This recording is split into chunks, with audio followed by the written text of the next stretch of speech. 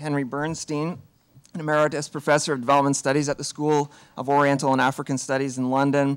He was the editor of JPS for 15 years, from 1985 to 2000 with Terence Byers. He was the co-founding editor of another great journal, the Journal of Agrarian Change, in 2001, again with Terence Byers, and he's an emeritus editor there. He's the author of many, many great things, including Capitalism and Agriculture, which kicked off the initiatives in critical agrarian studies. I looked at some of the food sovereignty literature, not all of it, because it's very wide-ranging, it's very diverse, as I indicated, and that's demonstrated in the richness and variety of the papers for this conference. But I noticed certain things, and one of them is that a lot of the arguments for food sovereignty are at least illustrated, sometimes premised on what I would call emblematic instances of other ways of farming than corporate industrialized agriculture.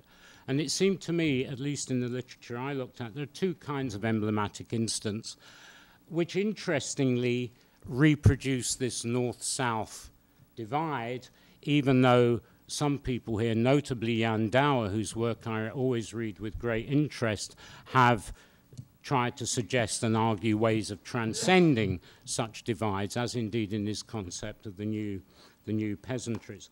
And one kind of emblematic instance is of farmers in the south, certain types of farmers, who are not surplus producers. That is, that their ambitions and their energies and their ingenuity, whatever it might be, is basically directed to feeding themselves and their families. I have no problem with that, except it doesn't help us address the question of how farmers like that are going to feed the rest of the world's population. And I think the population question is extremely important, as Jim Scott indicated this morning, and one can try to understand it and address it without falling into Malthusian positions, which De Schutter warned us against.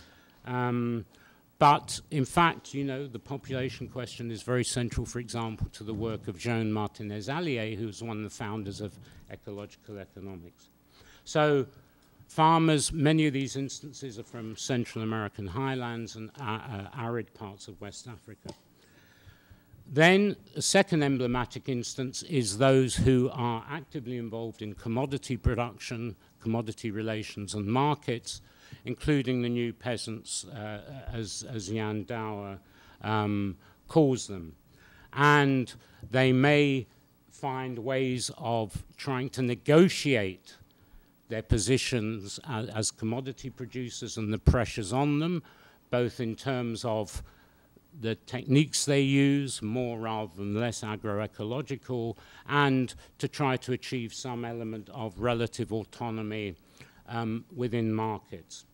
And again, I understand this, I can see this happening, and it seems to me that farmers of that kind, often called middle farmers in the food sovereignty literature, and they're not poor farmers, it seems to me that there is more potential to produce the surpluses that are required by all those in the world's population who don't farm, who don't produce their own food. Many of them rural.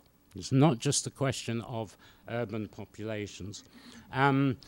But unlike Jan Douwer, I don't see that their search for room for maneuver, for negotiating the way they are commodity producers, is actually all that different in principle from what other kinds of commodity producers do.